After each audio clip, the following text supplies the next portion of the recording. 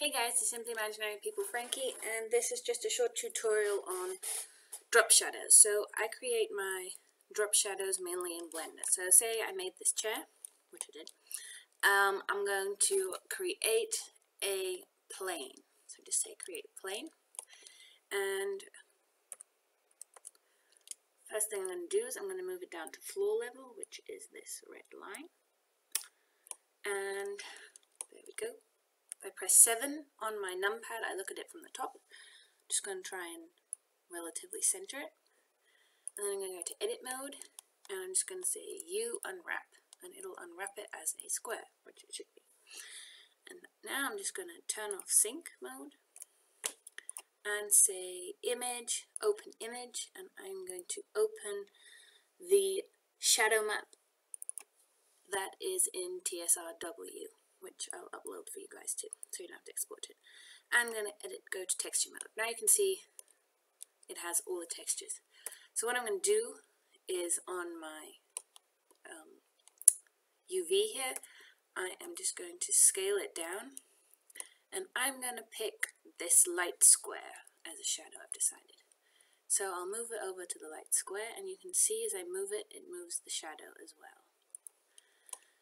So now that my shadow is kind of in the middle, what I'm going to do is I'm going to make it a bit, well actually, I'm going to scale it so that it fits on my UV pretty much perfectly squarely over the shadow. And then here I'm just going to scale it so that it fits under my chair. Just check it out. I can move it how I want it.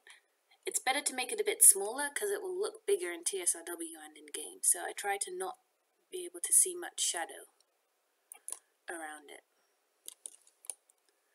Just check under that I get it slightly in the middle.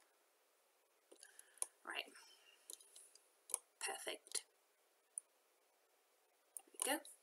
So that's the square shadow I have under here. And then I'm just going to make another plane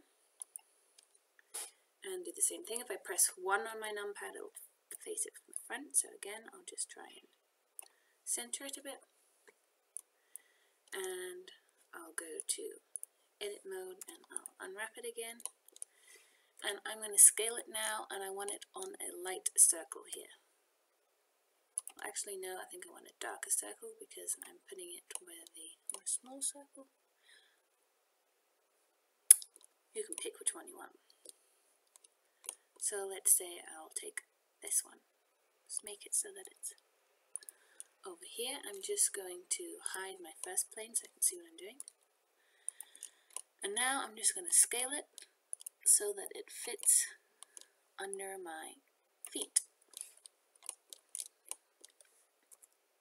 And again, I'm going to make it so that it's pretty much nearly invisible.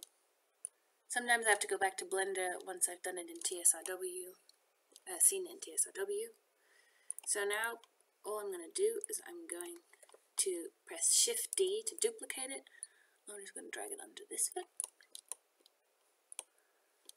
I'm going to press Shift D to duplicate it, and I'm going to drag it under this foot.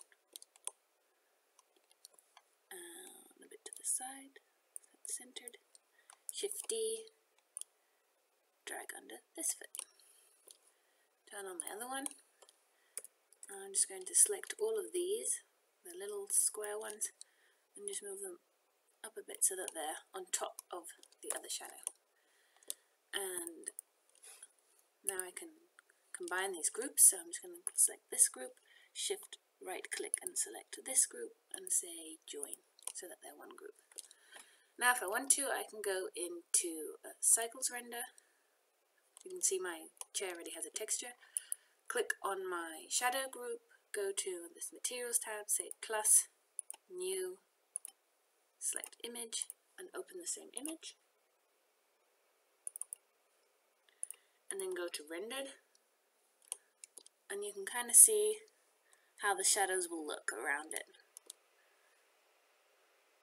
So I can see that the shadow of the chair is still a bit too big. You can see it's like dark around the edges, so at least I know I I need to scale that down a bit more.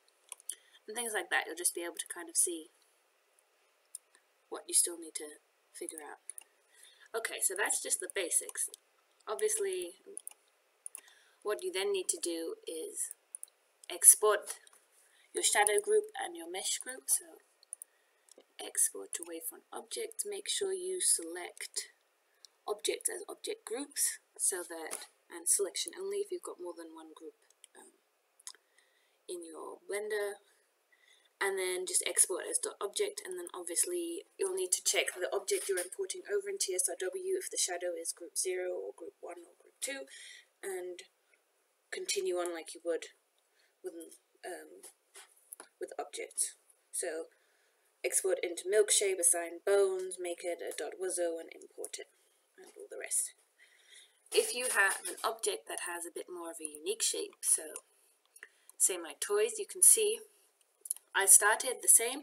I started with a plane, and my plane was square, and I put it over this dot, and then literally all I did is, you can see, I literally just moved the shadow and scaled it so that it's thinner at the top because it's thinner near the head, and wider at the bottom, so that it kind of has this more of this type of shape, so like an oblong. So you can literally, what I usually do is I leave the UV map here square or rectangular, so I could scale this and make this thinner as well if I wanted to. So I could go here and say scale X and scale that thinner. That will make it wider here, or scale Y. So literally just fiddle around with the scaling here and with moving the edges around here. So here you can see here's the shadow, I'm dragging it out. Now I can just drag it in till it's under the body. Do the same with this side. And you'll have to test in TSRW again how it looks. But that's pretty much just how you make shadows, just by using this picture and moving bits.